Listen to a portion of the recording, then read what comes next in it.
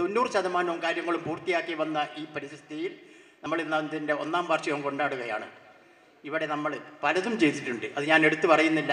നേട്ടങ്ങളെ പറ്റിയല്ല, കോട്ടങ്ങളെ പറ്റിയും പറയാനുണ്ട്. അതൊക്കെ ഇനി നമുക്ക് പരിഹരിക്കാം, അതൊക്കെ ചെയ്യാം. ഇതിൽ എടുത്ത് പറയക്കേണ്ട സംഗതി, നമ്മൾ ഈ പ്രളയത്തിന് നമ്മൾ വേണ്ടതൊക്കെ ചെയ്തു കൊടുത്തു, കാരുണ്യ പ്രവർത്തികൾ ചെയ്തു. അതോടുകൂടി നമ്മൾ ഈ നടക്കാവിലൊരു കൃഷി സമ്പ്രദായം തുടങ്ങി, ഒരു കൃഷിസ്ഥലമുണ്ടാക്കി.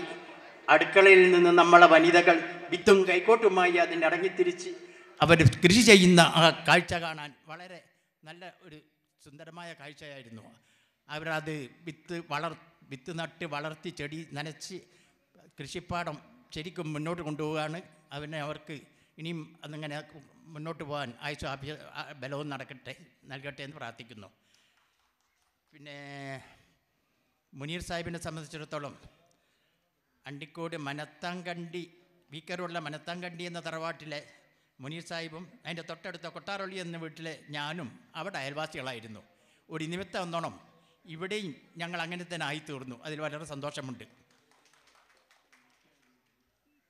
ഇനി ഈ അധ്യക്ഷ പ്രസംഗം ഞാൻ നീട്ടിക്കൊണ്ടുപോകുന്നില്ല. 16 പേർക്ക് സംസാരിക്കാനുള്ള വേദിയാണിത്. മുനീർ സാഹിബിന് തിരക്കുണ്ട്, അതുകൊണ്ട് ഞാൻ കൂടുതലൊന്നും പറയുന്നില്ല. മുനീർ സാഹിബിനെ റിപ്പോർട്ട് വായിക്കുന്നുണ്ട്. അല്ല,